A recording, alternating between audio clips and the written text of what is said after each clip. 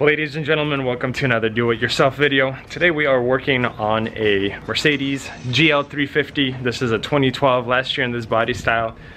But this procedure should work on multiple Mercedes. We are doing this job because, as you guys can see, the rear airbags have failed. The compressor works. When the vehicle runs, it does raise up, and if you drive it throughout the day, it's totally fine, but overnight, this is what happens. And this Mercedes is sagging on both sides. If you guys can tell right here, the gap is extremely minimal. I can't even get two fingers in. But the job, pretty straightforward. And again, if your compressor is working as it should, you most likely have a leaking airbag. We're doing the rear today, and the rear airbags are not very expensive. Here's what one looks like. And it's basically disconnect that air hose right there, and then twist it. It should drop, and there should be a few more bolts at the bottom, but we'll show you guys once we pull everything up and apart. Tire has been removed, and here's our airbag. Little loosey, but it's definitely deflated. I should not be able to squeeze it this much. So there's not a lot of space in here, guys, so unfortunately it'll be very difficult to show you. But basically what I'm gonna do is reach my hand up back here, and I feel with my fingers the little nut that holds the air hose. Let me see if I could. So this is the air hose right here that I'm touching. Oh, it's focusing on the wrong thing, but you guys get that idea. Well, Andre said, let me get in there, let me try. And now it looks like he's doing the whole thing. So the nut is there, it's a 10 millimeter. Not a lot of room. If you guys can see, he is positioned very awkwardly and I bet very uncomfortably.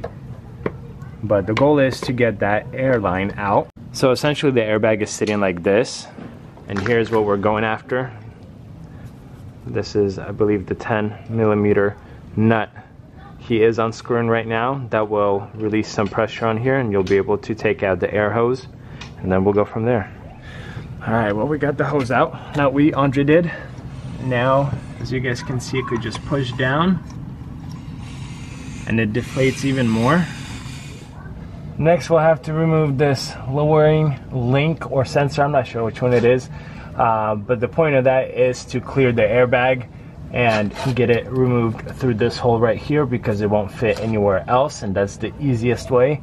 You'll also need a 10 millimeter to get that removed, and then we'll try to squeeze the airbag through there. So we're using a 10 millimeter to take off the nut, and then holding the inner piece with an 8 millimeter wrench. And there we have it. Now we want to remove the whole assembly because the airbag did not fit through when we tried, and that's held by a 10 millimeter bolt. So once that comes out, that should give us enough clearance to get this airbag out of there. With that whole assembly out, the airbag should slide through. There we go, beautiful. Here's the old one. And with stuff kind of out of the way, I just want to show you guys. So we took off the connection point right here, which was the 10 millimeter nut, and then in the center it was an 8 millimeter, which we used to kind of keep it in place, and then 10 millimeter bolt right here to take off this whole arm assembly, and that was enough to get the airbag out. Now to install it, you just do pretty much opposite what you did.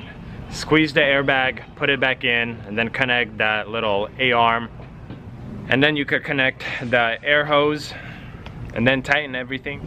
Basically, you are reversing what you just did.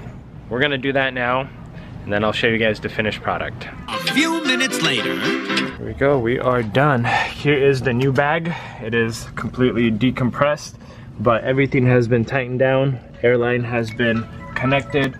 So now we're gonna put the tire on, and we'll probably start the car, make sure everything is working as expected, and then we'll do the other side.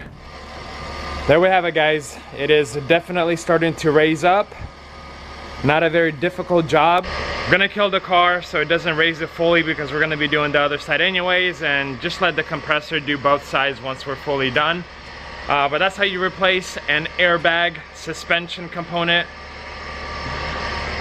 Courtesy of this dude. I was just looking at those things. Courtesy of this guy. He did most of the work, but it's not a very difficult job, just a little bit difficult to get to it. It's not requiring a lot of tools, and 2 new airbags were like 66 bucks. Hope you guys found this video helpful. Thank you for watching. Consider subscribing, and I'll see you guys in another video.